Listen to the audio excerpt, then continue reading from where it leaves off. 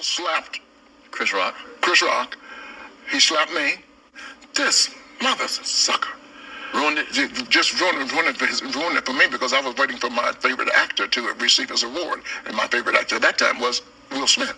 But I got so mad I just said, Will Smith. Like to this day, I don't like any Smith. I just said, Will Smith. Will Smith, why G.I. Jane, Jada Smith, fuck her. Them two little weird ass kids, Willow and Willette, them fucking all. One thing that George Wallace gonna do, he gonna speak his goddamn man, boy. I ain't never hear nobody talk that reckless before, bro. But he been doing that ever since I've been seeing him in his movies, bro. He been talking reckless. He said F Will Smith, F G.I. Jane, F Jada, F them two weird ass kids, F anybody with last name Smith. And then he also went on in that same interview to talk about how he wished that Chris Rock would have sued Will Smith for $200 million because then he would have really felt that. And then the dude Pierre who was interviewing him, he was like, God damn, like, why you feel like that? And then he was a huge Will Smith fan. He was excited for Will Smith to win the award. Like his first Oscar, he was excited. But then once he seen that happen, he said, man, F Will Smith, man. Cause I know he cool with Chris Rock.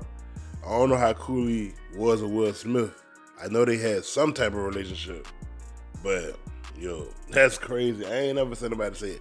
F your wife, F the kids, F everybody, bro. He really did not like that slap. He said it felt like he slapped him. Damn, that boy. It's funny, like, this slap never gonna die, bro. This is a slap that's gonna keep on coming back alive. But I understand that, like, comedians, they on their tours and they gotta sit down with people. And the interviewer gonna ask a comedian how you feel about Will Smith and Chris Rock. It's not really ever the person that's speaking about it.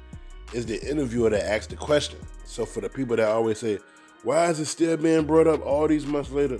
It's the interviewer's fault. When these comedians or artists get on a radio station or sit down with Vlad or whatever, that's one of the first questions they ask them. So it is what it is. But I don't know if I would have said F the kids though, George. God damn, but he up in age. He's gonna speak his man. I personally been a fan of him ever since he was on the Parkers and he was on the movie called The Wash with Dr. Dre, Eminem, and Snoop Dogg.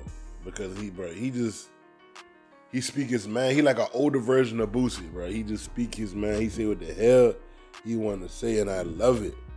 Like, he said it felt like Will Smith smacked him. God damn, boy. Man, what y'all think about this? Do y'all agree with what he said? Y'all let me know in the comment section, boy. Be Moots.